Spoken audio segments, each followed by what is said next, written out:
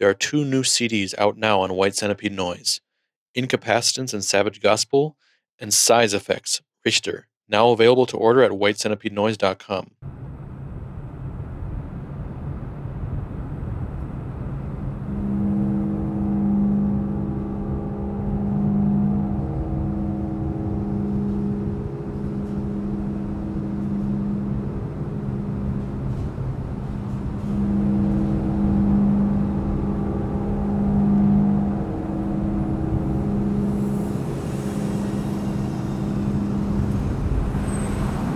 Hello and welcome to White Centipede Noise Podcast.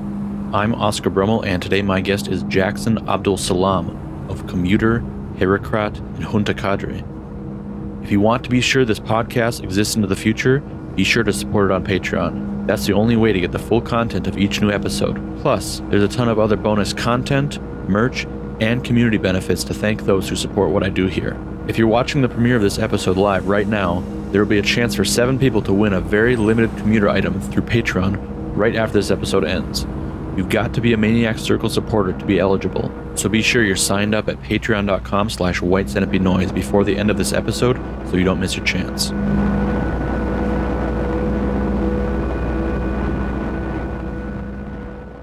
Hey Jackson, welcome to White Centipede Noise Podcast. Thank you so much for joining me this morning.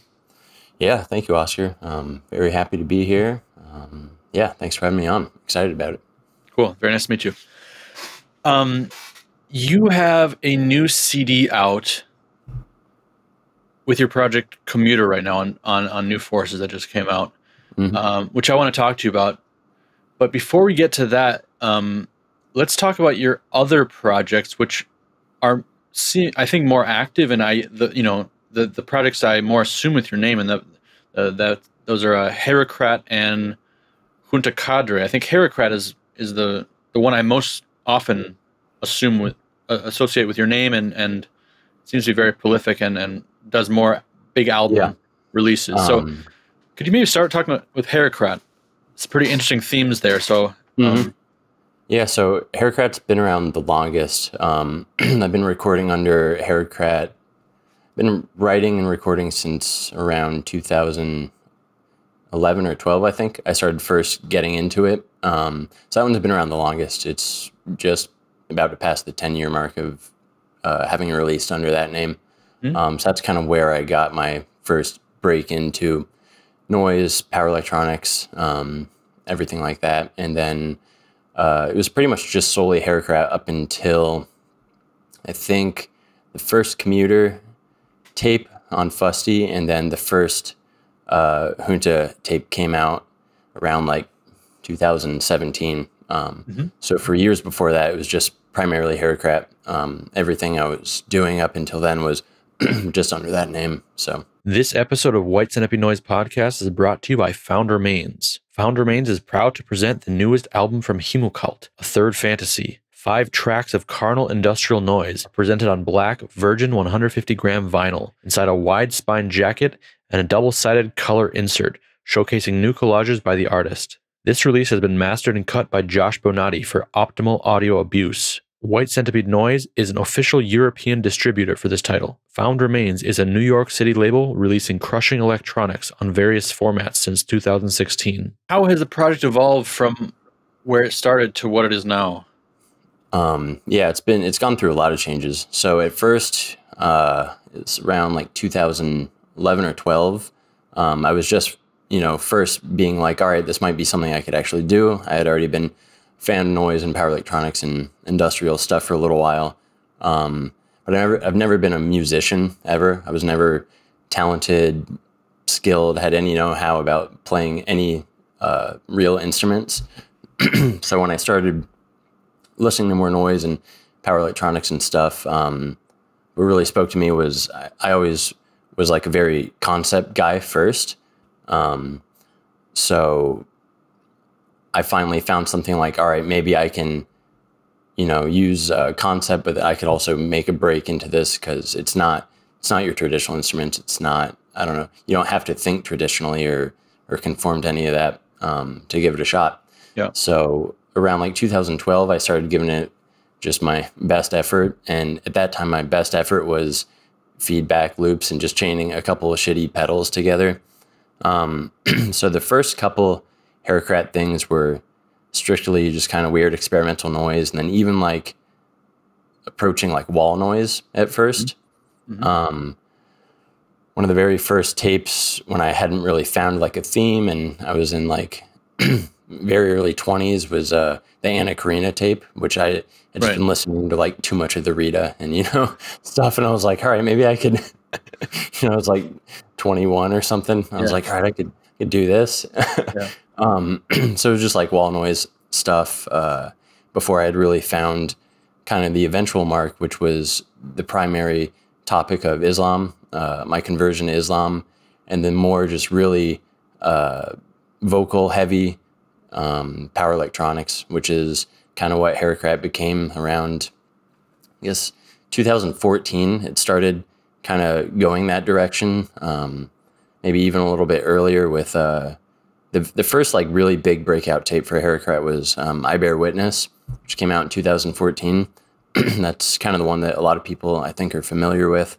And then after that, just kind of refining it more and more, going towards overall like more structured industrial power electronics, away from kind of a free form, one take harsh noise with vocals screamed over top to more, kind of actual planned out songs, stuff like that into the power electronics direction, which is definitely where I've ended up with the project these days. Yeah. When you started, I mean, I know that first tape was thematically based, but, you mentioned you were kind of a concept guy. Yeah. When you started HERUKRAT, was there a concept behind it in the beginning? And what does the word mean? So concept for me was always taking things that my maybe life was focused on, my interests. When I tend to get into something, I really throw myself fully into it. So before kind of the eventual theme of Islam stuck, it was I was still interested in religion and spirituality. Back then, my late teen years and early 20 years, I was more interested in kind of cultism, more mystic spirituality, things like that, which I'd been studying a lot. So I think that came into play definitely in like the really early stuff. Alleviation Prayer was like the first actual HERUKRAT physical release. And it was more about like esoteric and occult spirituality stuff I was into kind of, when I was 19 or 20. And so as that started going in a more traditional direction of more traditional spirituality, as I started learning about Islam and focusing on that, that just was almost like necessary that it get pulled into my work because I don't know, it was such a big part of my life, and it still is certainly, but my really formative years of my early 20s. So I converted to Islam at 24 in 2014. So I think, I don't know, for some reason, finding my creative path through my life in music went very hand in hand almost with my like spiritual life that I was developing in my early 20s, just because they were really formative years, both in me as like kind of seeing myself as an artist, and this is something I really want to do, as well as like my formative life that I found through religion and spirituality. This episode of White Snippy Noise Podcast is brought to you by Absurd Exposition Label and Scream & Writhe Distro. There are 4 new CDs now available on Absurd Exposition: Dodge Jones Rage, West Coast Power Outage 5, the power trio of Chris Dodge, Mason Jones, and William Rage return to AE with another dose of psychedelic circuit overload. Neural H2T, an unreleased session from 2001, recorded by Howard Bylerman at the infamous Hotel to Tango Studios in Montreal. Fold, to favor the occurrence, Neural's harsh noise is formulated by the give and take of restraint and control. With his alter ego as Fold, Alan Bloor uses the same techniques to create ambient soundscapes rich with the tactility of their found metal sources. Rusalka, Base Waters, reissue of the 2019 LP. Using a theremin as a centerpiece, Kate Rissek leads us into a harsh noise odyssey of oceanic depths. Visit screamandwrithe.com for all 4 CDs and a distro of over 2,200 items, servicing the international noise community at large. Can you tell me about your introduction and conversion to Islam? Yeah. So, like I said, I was interested in occultism, more mystic spirituality. Growing up, I was raised outside of religion completely. I saw myself as a very staunch atheist growing up as a teenager. And then, getting into crust punk and grindcore and metal, which is kind of where my musical base interests were throughout my teen years. I definitely identified as anti-religion and atheist and all that kind of usually goes along with black metal and grind and all that stuff. Right. So I guess late teens, I started getting more interested in just occult stuff, like reading a bunch of Aleister Crowley and kind of all the regular pathways that people find themselves in that kind of in their, late teens, early 20s. Sure. So I started being really interested in that, both in kind of concept, but also, I guess the ways that it, felt artistic to me, if that makes sense. Sure. So yeah, I've been interested in that. And then the longer I researched it and the older I got, I was kind of realizing that a lot of it was just kind of picked and pulled and pigeoned together from more established and longer historical and religious traditions, which kind of led me to Sufism, which is the more kind of mystical side of Islam. So aside from this, in my own life, I had a good friend who I was friends with throughout college.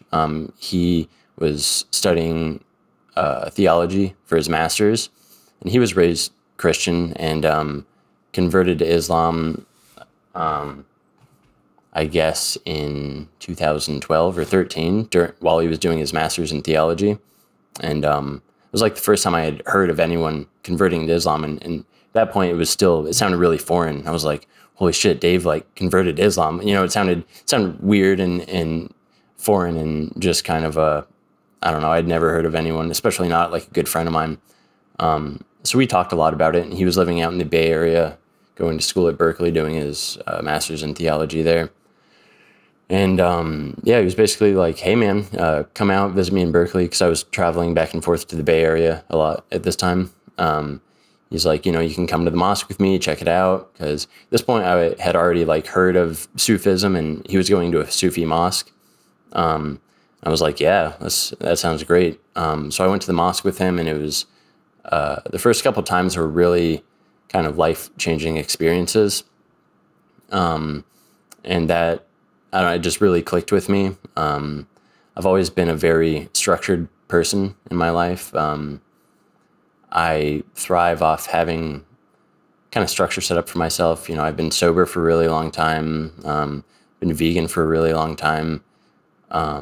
So I've always just found that the best characteristics of myself are brought out through having some kind of structure or guidelines kind of in place in my life. And I started finding that, as well as having a kind of a moral or ethical structure that kind of helped me thrive to be the person that I eventually, saw myself wanting to be. And I definitely found that through having more established spirituality, rather than bouncing around through stuff like occultism and esoteric Crowley stuff. I found that something more established and a little more history and literature kind of worked for my life better. So yeah, I started going to the mosque with him 2012 or 13, I guess, in California. At this time, I just had that real fervor of youth where I could just throw myself completely into something. So, I was reading tons and tons of books, both written from inside of Islam, but also academic stuff written from an outside perspective. Just reading my way through dozens of books a year, about it. And then, yeah, going to the mosque more, meeting more Muslim people, and just kind of, it became a big part of my life, especially through those formative years of kind of defining the person that I was. And then, of course, as I mentioned before, these were also the formative years of writing music, kind experimenting with, bringing concepts from my own life into my music.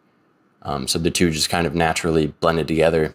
And it was kind of the main thing I was pulling from for those years as my thematic focuses. What kind of a life change happened when you converted to Islam? Because I think anytime someone, in a kind of a, young secular background converts to any sort of religion, it's a big change, and there are a lot of conflicts and things that need to be kind of sorted out and sorted through. And I think, I guess, just based on my limited knowledge, I think probably more so with Islam. I mean, that seems like a very big commitment. What was that like?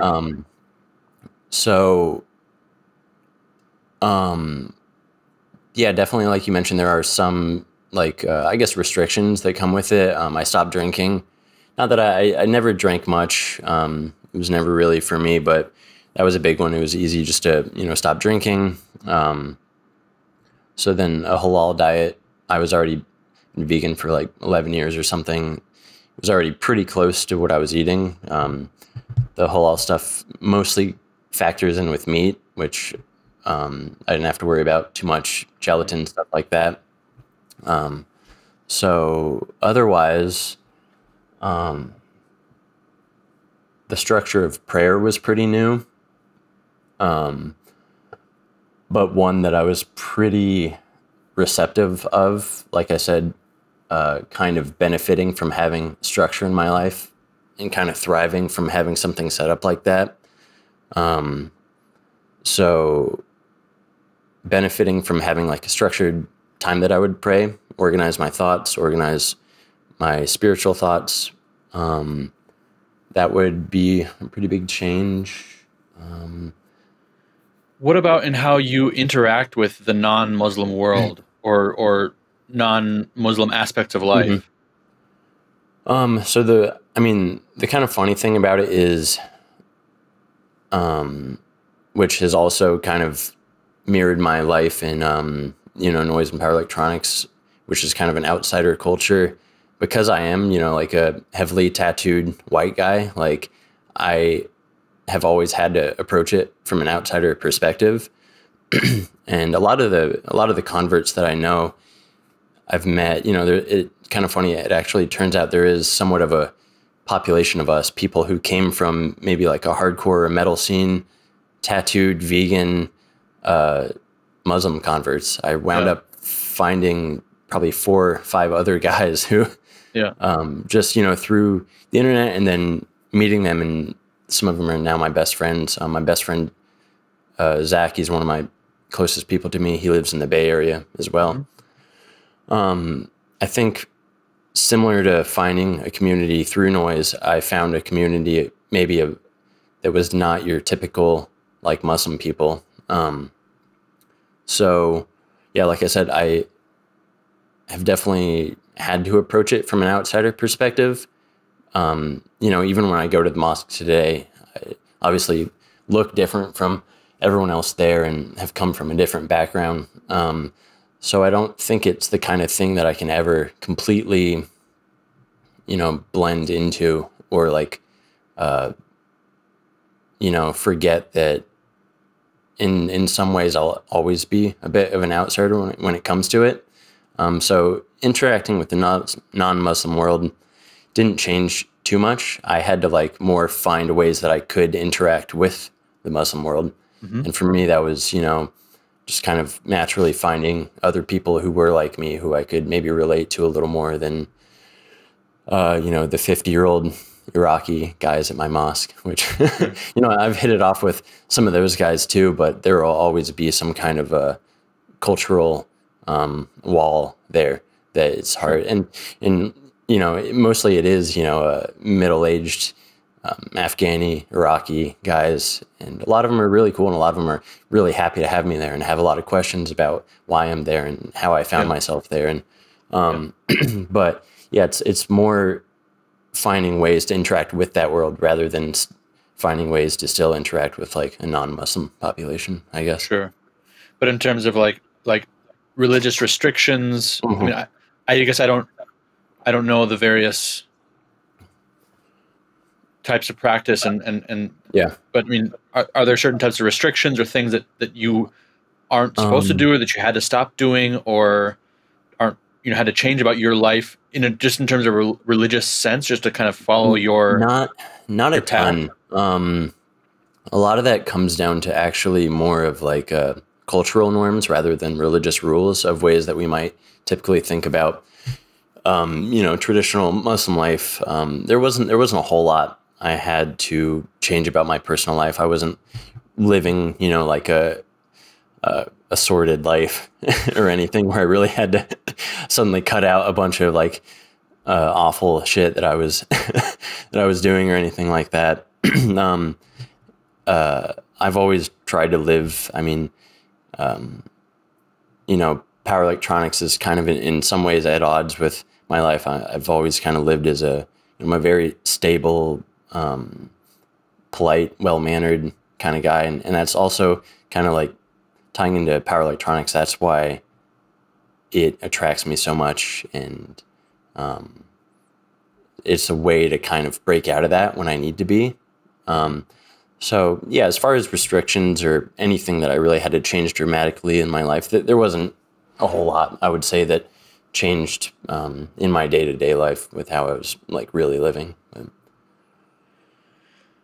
How do the themes of, I mean, you mentioned being attracted to the kind of, I want to say rebellious, but kind of antisocial maybe, or extremity, extreme end of power electronics. How do you combine that with your personal path and your spirituality, or how do those come together? So the thing that I like most about power electronics, which I've always liked, is it's kind of this open playing field for totally what anyone wants to say, what anyone wants to bring to the table, what they're passionate about, what they feel like it's necessary to get out there to the rest of the world. And I think, it gets pigeonholed in some different topics, I think, that are kind of the traditional power electronics topics. But I think, there are a lot of artists that don't necessarily do just stuff about bondage and psychosexual shit, which I love a ton of that too. But I think it's just kind of an open playing field for say whatever you want to say. And so for me, I was, like I said, I'm well-mannered, kind of polite kind of guy, but when I need to, kind of unleash a little bit, there's nothing better than just screaming my head off to feedback about something I'm passionate about. And for me, that's what power electronics is always about. I want to hear, whatever someone has to say, whatever they're passionate about. I love hearing just the unfiltered attitudes of people that they can just bring to the table in kind of a all bets are off genre, I guess.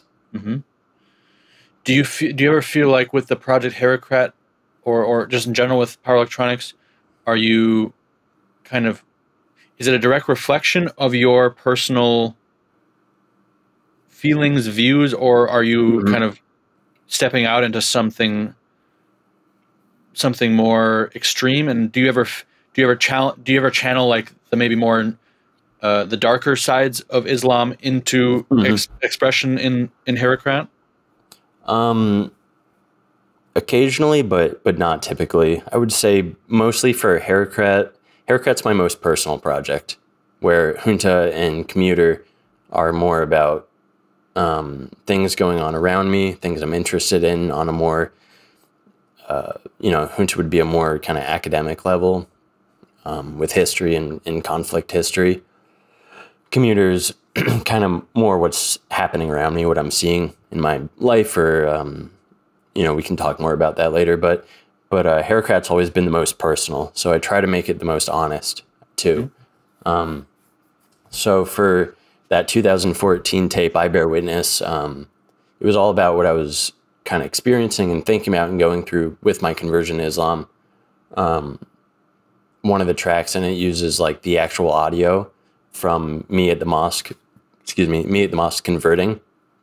I think it's the last song on that tape is actually like the sample at the beginning is actually like me converting to Islam, which was like a really important way to wrap up the tape, because that tape was recorded over like a couple month period of like leading up to it, and then kind of climax and finalized with that track.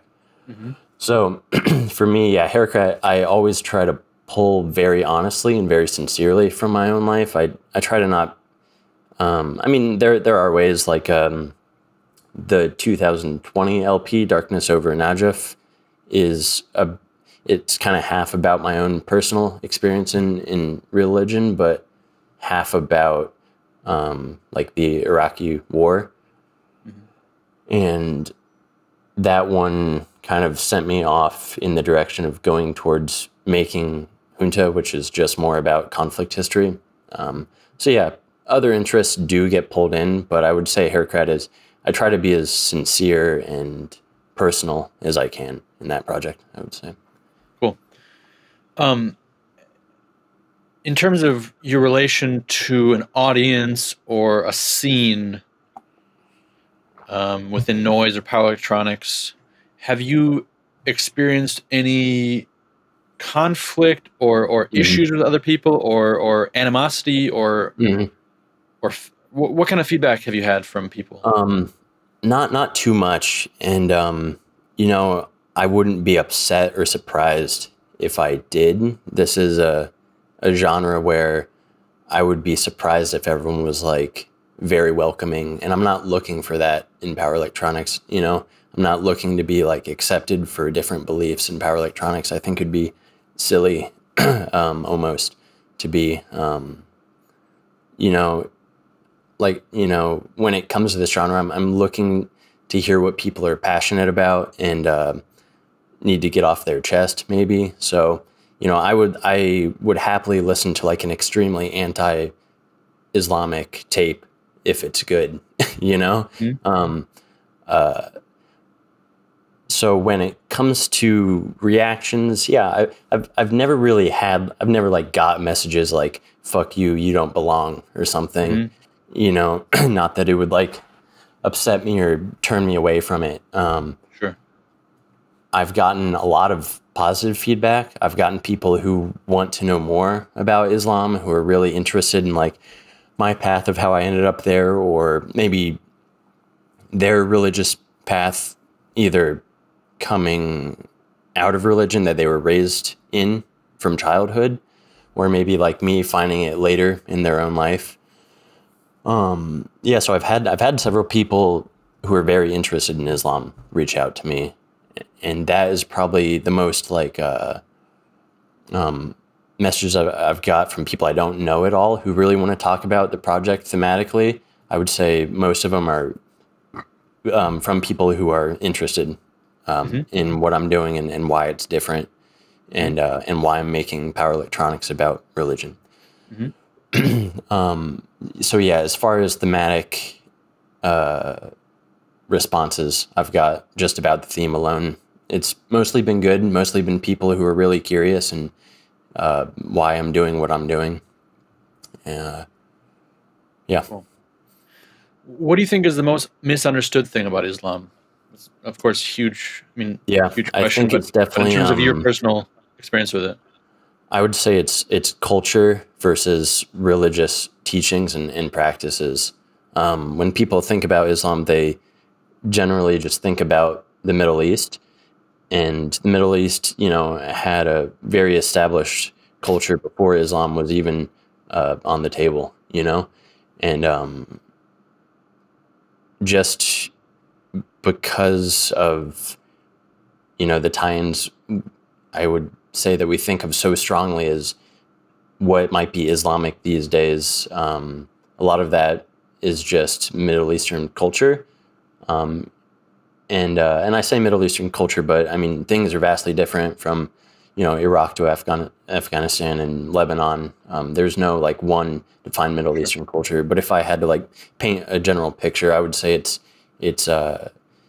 you know, culture versus actual religious teachings. And I think that's probably maybe the most misunderstood part.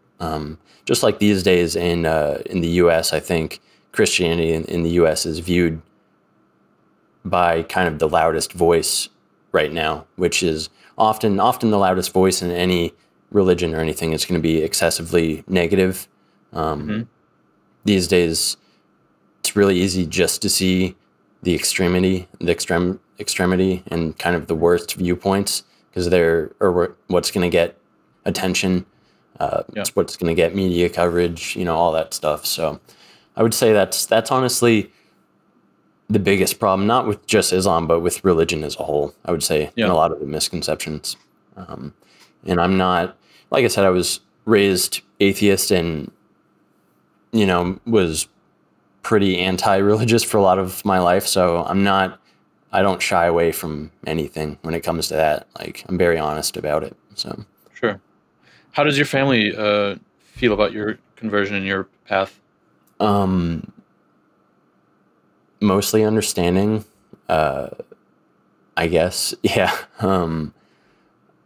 My mom is super supportive. She doesn't really get it totally, just with, like noise and a lot of other stuff I've chosen in my life to really be the foundations of my life, which in my formative years were Islam and power electronics and noise and stuff. So I'm pretty used to not necessarily having everyone in my life understand the reasons I'm doing things, but I do have a really supportive and loving family. So I, don't take it for granted. I feel very lucky, but not everything has to be necessarily understood, I guess.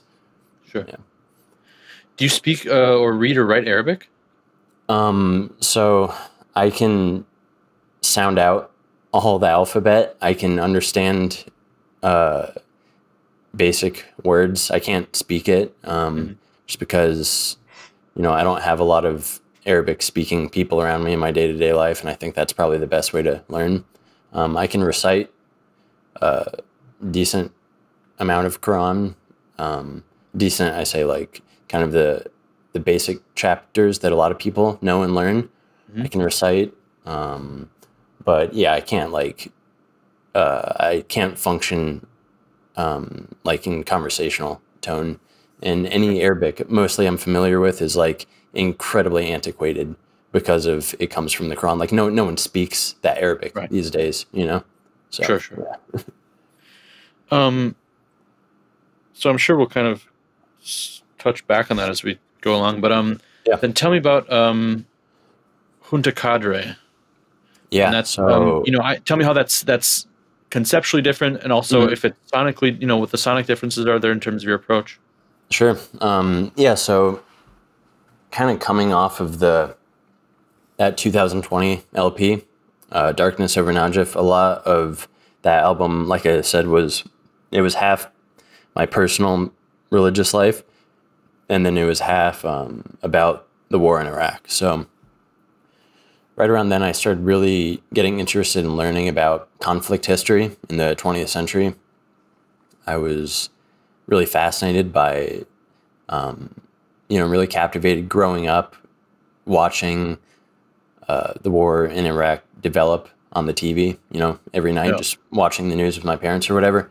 Yeah. And I think it really imprinted on me strongly, just watching it. Like I said, watching missiles hit and everything on live TV, definitely, as a kid growing up in that, definitely shaped me in some way to really have an interest in conflict history and how cultures clash and why we get into wars and conflict. I started really doing it a lot with that album. And then I started getting pulled into other directions, like the Vietnam War, the Cold War, Cambodian genocide, just all these other big topics of the 20th century that I realized maybe I wanted to know more about, or were really kind of foundational in shaping the world, especially kind of the Western world as we see it, maybe through an American lens here, and how we view other cultures or countries in our complex histories with them. So started studying more about, I guess, the Vietnam War first, and then Cold War history was really interesting to me. And then that just led me down the path of just studying like the formation of countries, like the splitting up of Korea, stuff like that. And so, yeah. And like I said, I always kind of throw myself headfirst, really involved into what I'm learning. And that just comes out in my music. So at a certain point, I was spending so much time learning about that stuff that it naturally just made its way into my music. And at that point, like HERUKRAT is like about Islam, about my spiritual and religious kind of path. And it didn't fit the structure anymore of that. And I'd wanted to do a project like this for quite some time, and I'd thought about and conceptualized about what it would be about. So I was just like, all right, now is the kind of the time that my interests are so focused on this that it only would make sense to kind of bring it into my music too. So that project started when I was researching Chinese history, like the Great Leap Forward and the Cultural Revolution in Chinese history, reading a lot of books about it, watching a lot of documentaries and so forth. And so the first tape was The East is Red, just about the kind of general spread of communism throughout China and throughout Vietnam, Cambodia, and a lot of those countries. So that's the first time I really started focusing on that and away from HERUKRAT. And yeah, so it turned into Junta. So are there specific things about like Chinese history and Soviet history that interest you from a personal perspective? So I'm certainly not a communist in my political beliefs, but I love anything that has a heavy focus on aesthetics and propaganda. I love, reading history of propaganda. I love propaganda art. It's just very powerful aesthetically, I think. And I found that it's kind of, I don't know, something about the aesthetics of propaganda and power electronics really go hand in hand for me. Sure. I like making music through Junta because it allows me to explore all the viewpoints of both sides of, kind of coming from the Western world, where we have such a difference in opinion and viewpoint to the communism that was developing in that time. And I just love the kind of cultural clash that was happening. And I think it was just really ripe to pick from. And certainly I'm not the first person to do this. People have, been doing this forever. Genocide Organ has made an entire career off doing it way better than I ever will. So I'm not going to act like I'm the first person to ever think of this, but something about it, within the genre just really goes along well. And yeah, what I like about the project the most is being able to position myself. That East is Red tape is like one side of it is like really pushing a fervent message of communist beliefs. And then maybe the other half is kind of showing the other side of the coin. So I like getting deep enough into the theme where I can make music not about my personal political beliefs at all, but just from the perspective of like a really staunch communist or a really, anti-communist person. And then just being able to explore kind of both perspectives and flesh them out as full as I can and sometimes as extreme as I can too. How does your sonic approach with that product vary, or how is it different from Junta or from HERUKRAT? So I think with Junta, I started going more in the traditional kind of death industrial mixed with power electronics. At first, it was really leaving a lot of the noise out, focusing on really synth-heavy drones and loops and just really synth-heavy approach, I would say, which I already started kind of dragging into HERUKRAT around that time, but fleshing it out a lot more, I would say, in Junta, and pulling from more kind of classic European power electronics. I would say my biggest influences are definitely for that project are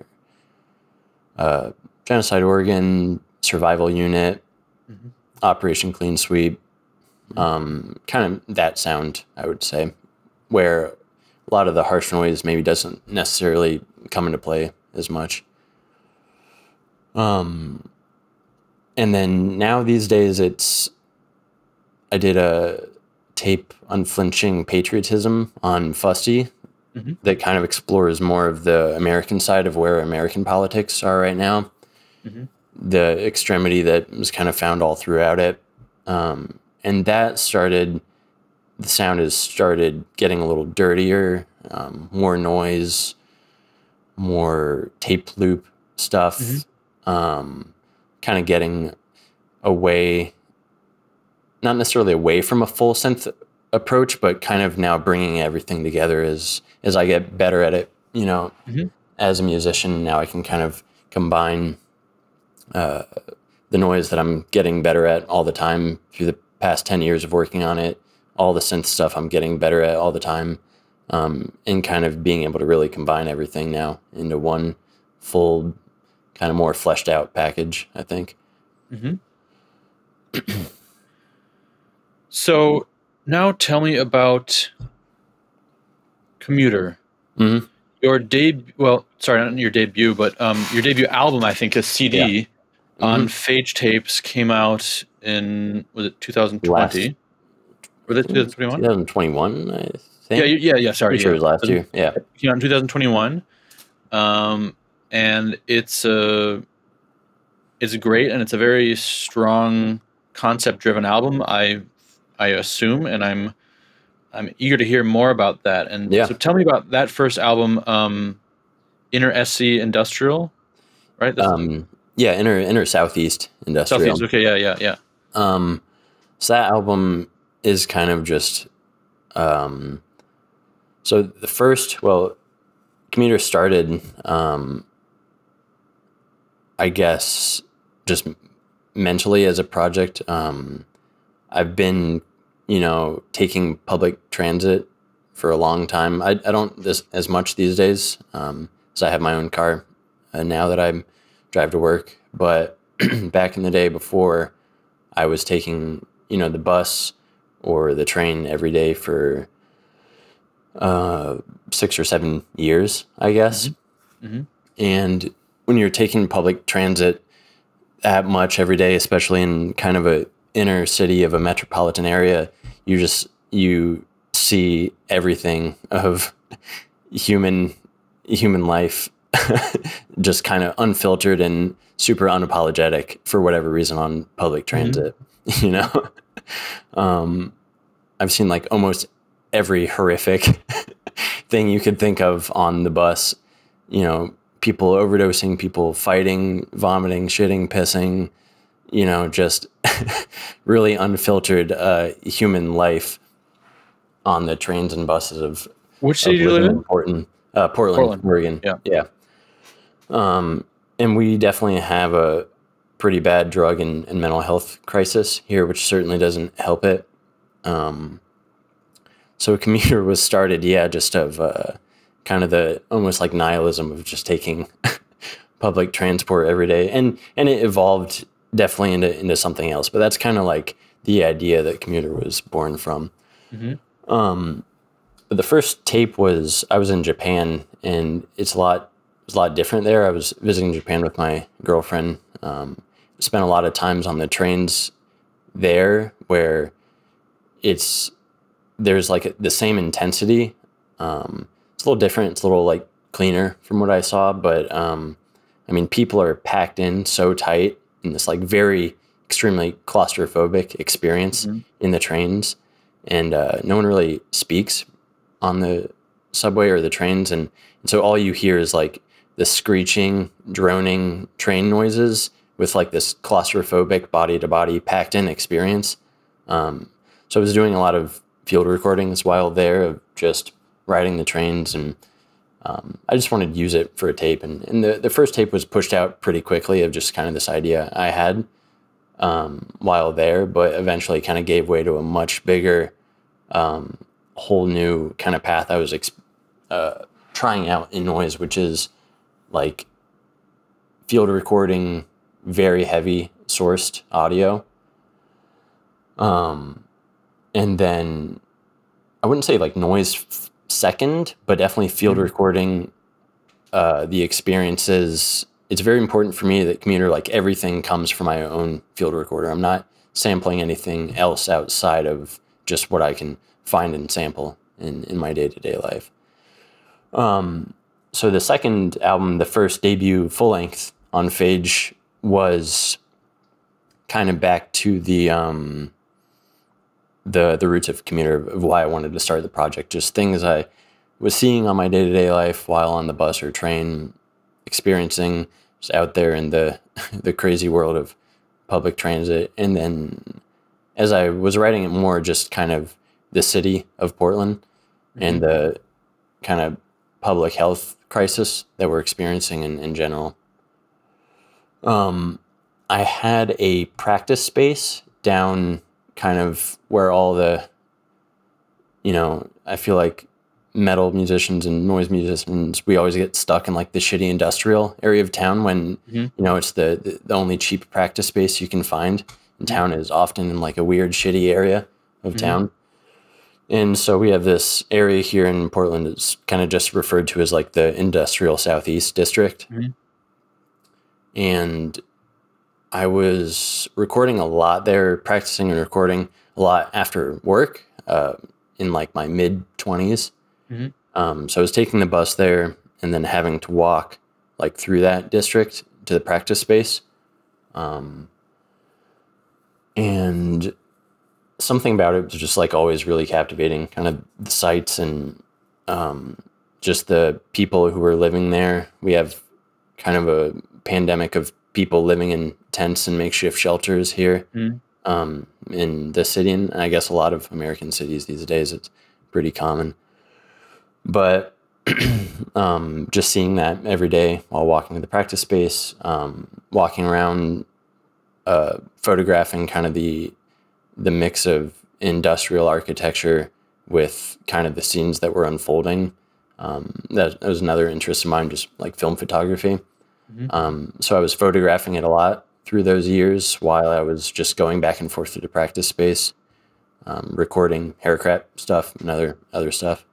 And eventually I just had so much source of photographs that I had taken over those years that I wanted to also then start busting out my field recorder and recording the sounds.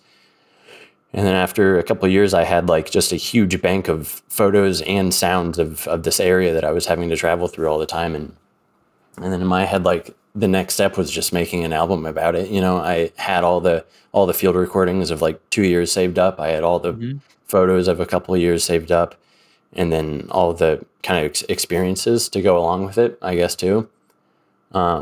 And that is what turned into Inner Southeast Industrial. Just taking all those field recordings, all those experiences of, being followed by people having to weave your way through junkies and people experiencing mental health crises and just kind of used all of that fuel to make sort of a nightmarish album about what Portland is like right now, what it looks like, what it sounds like. I just tried to really be honest about kind of the sights and sounds and smells and experiences and make harsh noise about it. How close are you getting to these situations? I mean, how much audio are you sourcing from actual humans? A pretty good amount.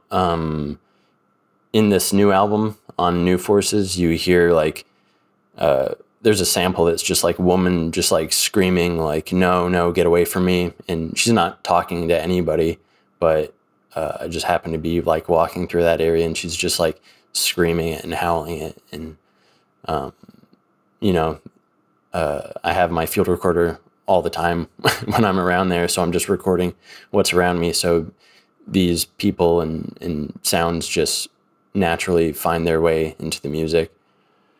So on that album, on any album, anytime you hear a person arguing or talking or rambling, it's taken from that area or the downtown area of Portland. it's taken directly from, like I said, Commuter is very important to me that I sample everything like location based and myself. I don't sample anything from like YouTube or anything like that. So so anything you hear on the album that comes from a human is like something I sampled myself. How do you feel when you're moving around in those areas and witnessing that stuff? The easiest answer is I feel like making harsh noise about it. It's not, I wouldn't say it's like interesting on like a level where I'm like, oh, this is cool, I want to be here sampling. It's, it's sad in ways. It's overwhelming. It's just like a very visually stimulating and in a way, and also just audio stimulating in a way experience. And it just makes me feel like recording noise about it pretty much. I don't necessarily find myself, like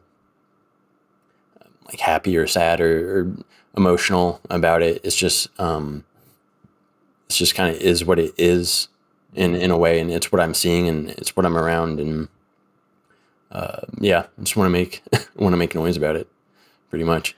Have you ever been like an active participant in any of the recordings or interactions, or have you ever intervened in something that you've seen going on and stopped the recording? Let's see. I mean, there are times like when I've been on the bus when I haven't had my field recorder and had to like, I remember this was like before I had started recording the album, but there was like a really young kid. He was probably like 17 or 18. And he was like obviously like nodding off on drugs, and he was sitting right next to me. And I was like, there's no fucking way this kid's going to make his stop, So I was having to like shake him awake and be like, hey man, what's your stop? And I asked him, he was like, oh, it's the, Hollywood Transfer Center. So I was like, all right. And then he was like, thank you. And he like reached out to shake my hand and like nodded off. So he like nodded off with like my hand in his. So I just like held his hand to the Hollywood Transfer Center, shook him awake and was like, hey buddy, it's your stop. And he was like, thank you so much. There was no, he was going to ride to the end of the line if he had like just nodded off. So, I mean, there are like some ways that you can like be forced to interact with this stuff when it's happening around you. A lot of the time it's not like that. It's usually just like, get out of the way. If someone's starting a fight on the bus and you just have to be like, well, I just got to get off the fucking bus and get the next one. Yeah. I'm like, I was sitting next to somebody and they got in an altercation and the guy was like, I'm going to fucking kill you. I'm going to go get my pistol. I'm going to come back. I'm going to fucking kill you. And I was just like, all right, I'm going to go ahead and find the next, get the next bus or whatever. And then walking around, downtown. Yeah. Usually, there's not a lot of like violence that happens that's directed like towards just somebody who's just walking through. A lot of these people are just having a personal crisis. And it doesn't necessarily drag you into it. So the closest otherwise I would have is like being followed by somebody. It was like pretty late at night while out there just, recording my field recorder, taking photos. And then that's just when you're like, all right, it's probably time to get out of here. Yeah. Do you have any personal things in your life that connect you to a fascination with this element of humanity? I wouldn't say personally, otherwise just being forced to spend a lot of time around it, on the bus, walking through these areas, just seeing it day to day in my life. I guess the way that it kind of, you're just forced to be around it, out of necessity sometimes, like I said, like commuting to work just out of necessity, you're just like kind of dragged into that world sometimes. So I would say that's about as personal as it gets, as far as, feeling a connection with those things. Otherwise, not having like a super, super deep connection with it on a personal level, like, I don't know, otherwise. How does your religion affect the way you relate to these topics? That's a good question.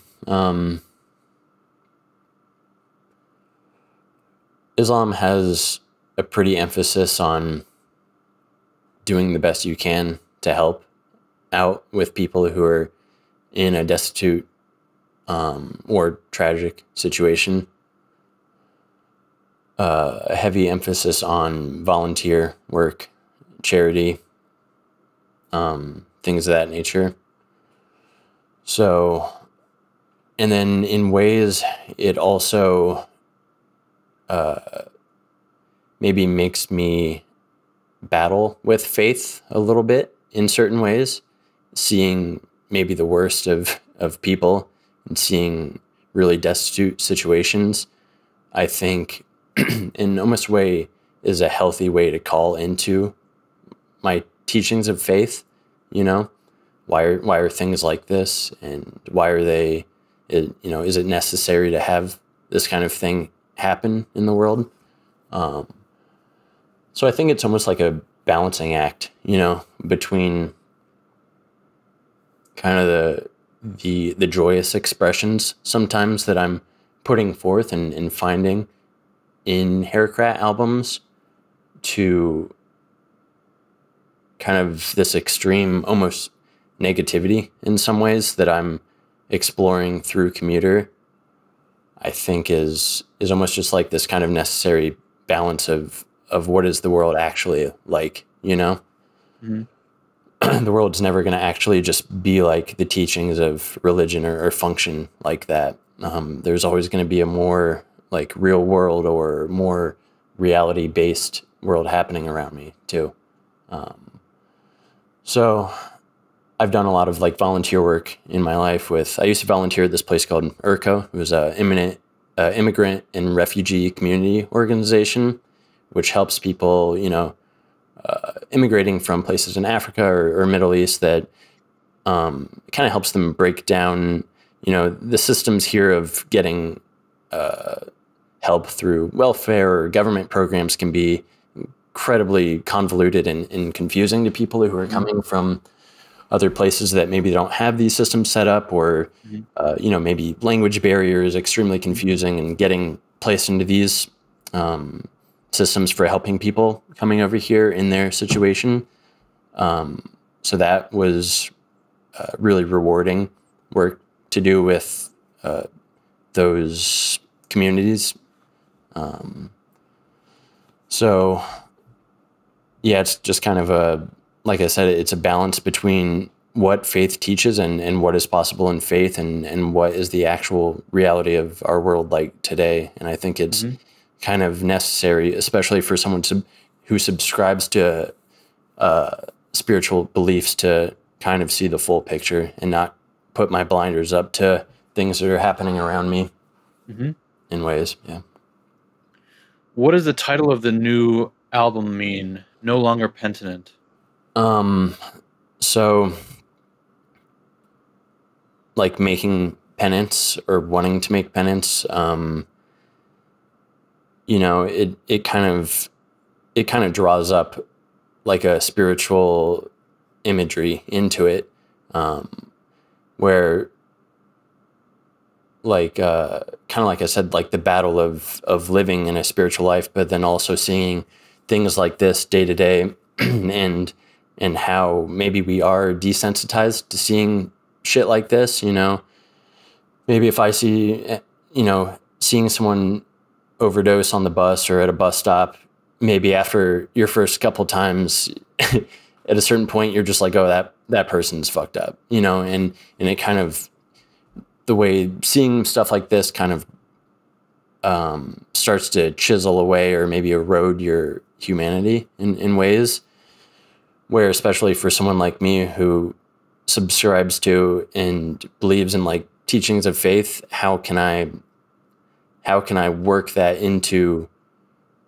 the realities of what I'm living around, you know? Mm-hmm. So it's just basically about that, maybe being desensitized to some of the shit that I've been seeing. You know, Portland, I hear Seattle is really bad right now, but seriously have like a crisis of, there's like tent encampments everywhere.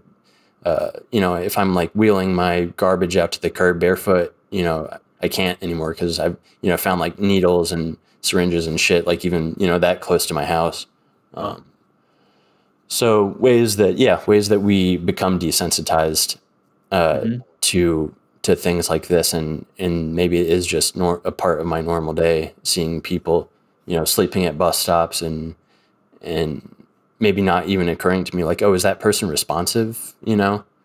So that's, no longer penitent is just kind of calls into that that desensitized way that we can go about our day-to-day life while seeing stuff like this. Mm-hmm.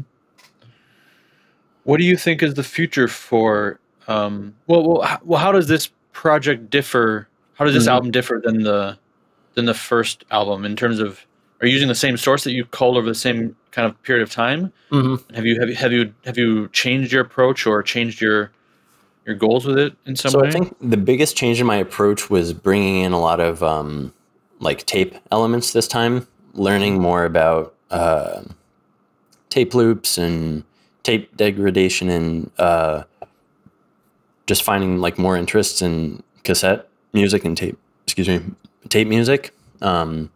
Something that I haven't really experimented with very much before in HERUKRAT or HERUKRAT or anything like that. And the first time I brought tape stuff into play, I think, was on that Unflinching Patriotism tape. And yeah, just getting more interested in that approach. So as far as like gear wise, there's a lot more tape elements on this one. Mm-hmm. Learning how to make tape loops and just like dubbing a bunch of field recordings onto tape and then manipulating it that way. So as far as sound wise, there's more of that. I would say it's the biggest difference. Thematic approach, I totally scrapped every field recording I had from previous sessions, and I totally started over new. I didn't want anything from past sessions making it into this album, because I saw it as like a brand new slate. So I wanted to totally start fresh. So that's kind of like the first step of making these albums, and my approach to noise now, I guess, versus like those early kind of HERUKRAT tapes, when I was just sitting down and banging it out in like one session, one take, improvised. These are, especially this past Commuter album, I think it's probably the hardest I've ever worked on any music ever, you know? And when I'm really into it, I can easily do like an 8 to 10 hour day without any breaking up my day when I'm like really in the zone, because there's so many different stages like that this goes through.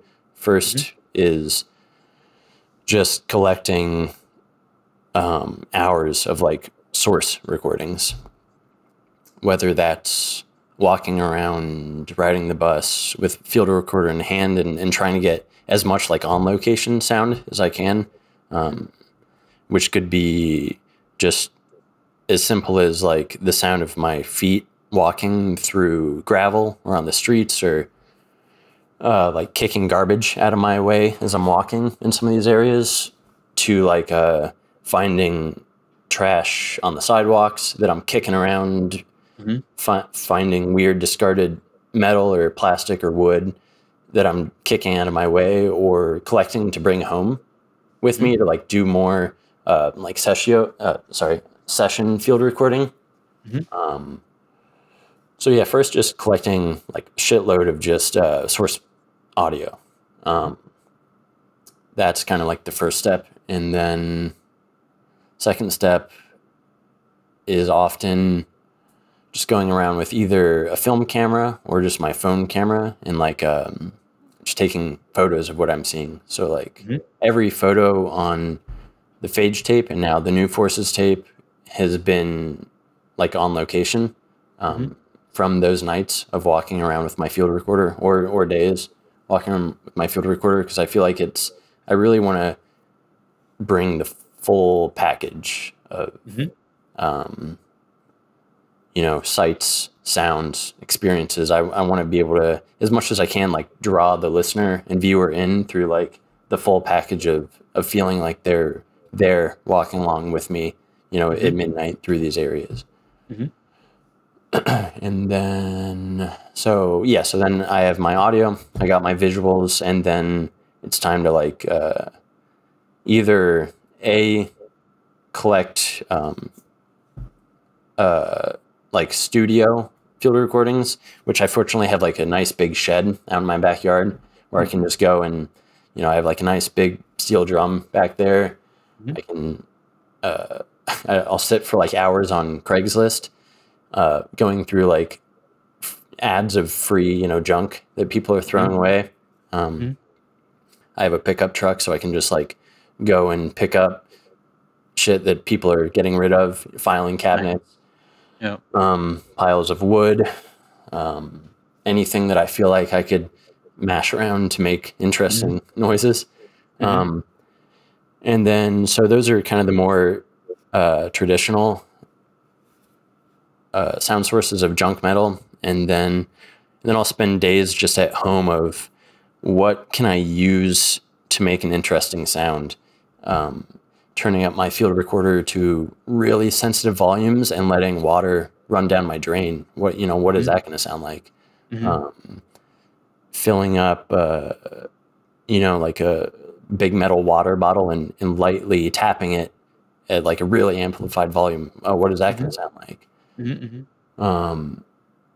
Putting my field recorder 2 rooms over and then banging on a wall, what is that going to sound like? So just trying everything I can for hours in my house of maybe when it's a rainy day that I can't actually be out recording out, outside in these areas. How else can I just make weird noises, and a lot of that, I draw on being kind of friends and collaborators with people like Jason Krumer, other people who are just have these really kind of like cinematic almost approaches to making noise. Just how can I make weird sounds, and like what can I do to push the envelope of source audio? And that might not always come through in the recording themselves, because at times they do tend to get so harsh that maybe some of that is lost. But for me, it's, I don't know, a way to dig in deep and just feel connected and try to work as hard as I can on these things. So. Cool. When you put them together as a final piece, are you doing much like multi-tracking and editing, or are they kind of like live takes once you've gotten all the pieces in place? Or how do you do that? Yeah. So usually for this one, I did a lot of taking my samples from my field recorder, dubbing it to tapes, and then working that way through different tape decks, and doing kind of just live long sessions like that.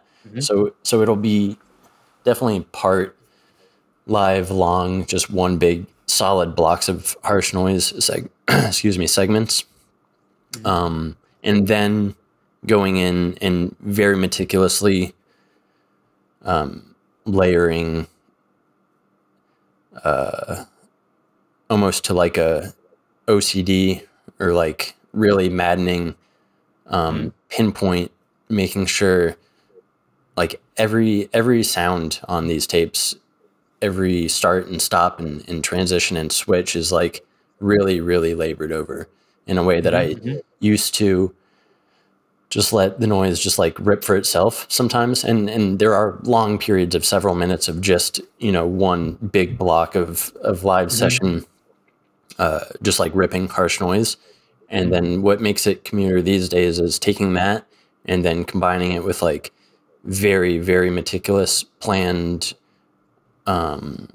composed bits and pieces of field recordings, atmospheric segments, just sometimes like the raw sound of the materials, like the wood and metal itself coming through, and then like layering that with just like the big fat segments of like walloping noise, you know? Yeah. But yeah, it's something, like I said, I think I've worked harder on this Commuter album and the previous one than like I find it a lot harder to make better noise or good noise rather than like making like good power electronics. I find is like infinitely harder. Maybe I'm like more naturally akin to the power electronics and industrial shit, but like I find it so hard to like make stuff that like captivates me as a listener. You know, I want to make sure my own attention is held by the stuff I'm making. And I find that like much harder when it comes to harsh noise to make like good, sincere, and like also intention holding noise. Yeah. You know? That's cool that you do that and you say that, because I mean, I think in some way power electronics has I think a wider appeal maybe. Yeah. Because it's a bit more musical. It's a bit more like, you know, it's more connected to industrial music. And so I think people have the kind of the impression that power electronics is inherently more compositional and more labor intensive and more skilled, I guess, than harsh noise. But I think it's interesting. I mean, I can understand that for sure. I mean, I can relate to that. But I think it's interesting that you say that making these albums that, you know, they're very well received. I mean, I love them, but I mean, they're maybe less accessible than maybe your work with HERUKRAT for a wider industrial audience. But you're putting so much work into them and really laboring over them intensely is, I think, a good, a respectful thing. I think part of it is definitely like because of the approach of like I'm spending so much time, you could say, like in the field, you know, before it even comes to like making the noise, like gathering the sound sources, the visuals, and then like even gathering the experiences is kind of taxing, like over the years. Like all the track titles aren't like, they're not just like things I'm making up. It's like all based on like I write it down, you know, if I've seen something. There are like a lot of there's one track on this new album that's like you hear a lighter sparking over and over, and it's like this guy, like I was at this it's called the Max here. It's like our rail system. I was at this Max stop downtown, and he's like really fucked up, and he was like trembling, and he was like trying to freebase. I guess it was like crack. I couldn't tell what it was, but like his lighter wasn't working, and he's like almost like in a trance, like just flicking the lighter, trying to like smoke this. And I'm just like, just looking at him like, and I'm like, Jesus fucking Christ, you know? Yeah. Like, so you mentioned like getting, go ahead. I'm sorry. Getting the track titles is like taxing in a way, you know? For sure. And you mentioned kind of that, you know, you don't really feel super strong emotions when you're dealing with this stuff, but I imagine it is quite taxing and harrowing in some way. Does that feeling or does that experience carry over through the process of, you know, you're going and collecting the source and you're collecting the images, and then you're working with that source for a long time? And I mean, it's not just like sounds of a bus or something like that. It's like sounds of, you know, human distress, and human voices. Does that carry over into the process, and definitely how is that? It's a lot different than recording. You know, HERUKRAT is like just very like analytical from like a maybe academic perspective. And I'm almost like kind of playing roles in that. I'm playing the role of someone who's staunchly, you know, communist or anti-communist. I'm really trying to get into their head and, you know, scream my head off about a perspective that might not be my own. HERUKRAT's really almost like celebratory, I think. Really intensely passionate, and celebratory could be a good word. Where I'm like really screaming my head off about something that's like personal and brings joy to my life. And also, like, I mean, spirituality is certainly a struggle too, but it's one that's like worth it ultimately. But then Commuter, yeah, it's puts me in a way different headspace where, like I said, it might not be personal like HERUKRAT, and it's not kind of academic. I'm not trying to present it from the perspective of the places that I'm sourcing my audio and the people that might be sourced in the audio just because of where I am. But it comes from less personal me, but something that is around me.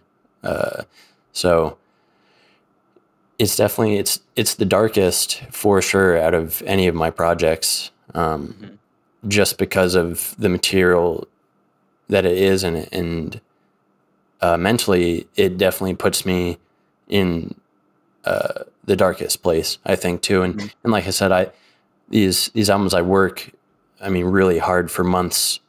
And I usually can get in between 2 to 4 hours of work on it on days that I'm not going to my normal job.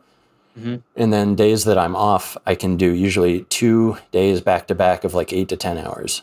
And so like when I'm in it, I'm like really, really, really deep into it.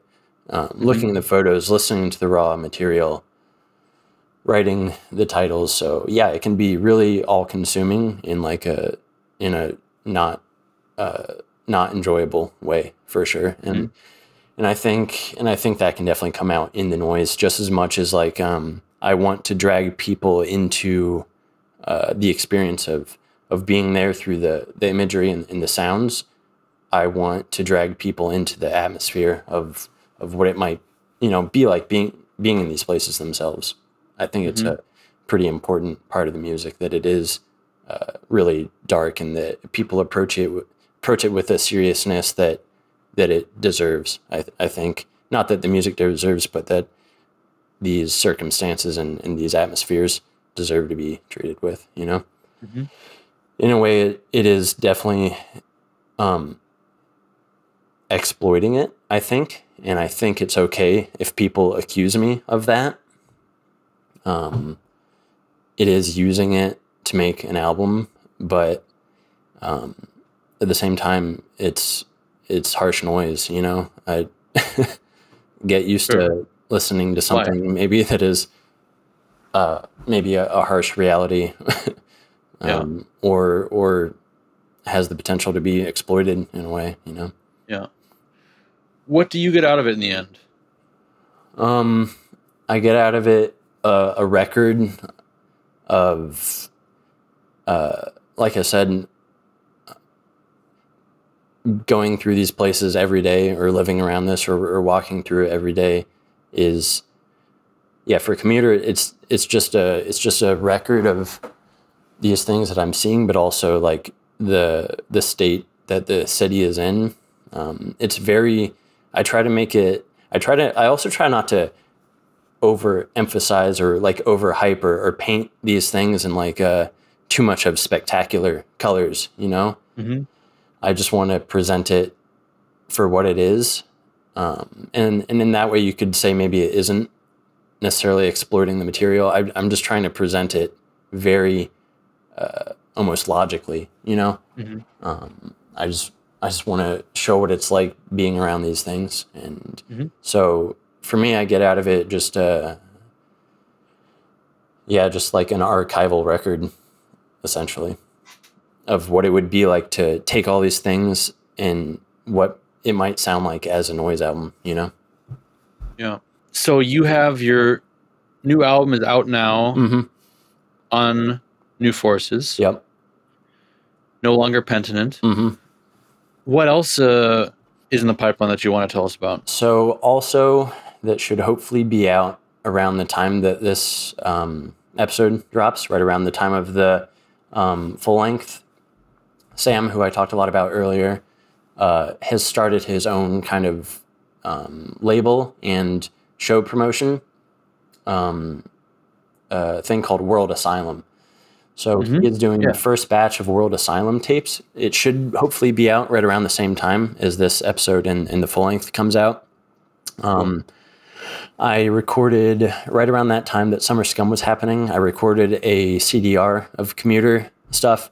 It doesn't lean into field recording stuff. It doesn't lean into atmospheric passages. It's just straight, like 30 minutes of just absolute crushing, as good as I can make, just straight harsh noise.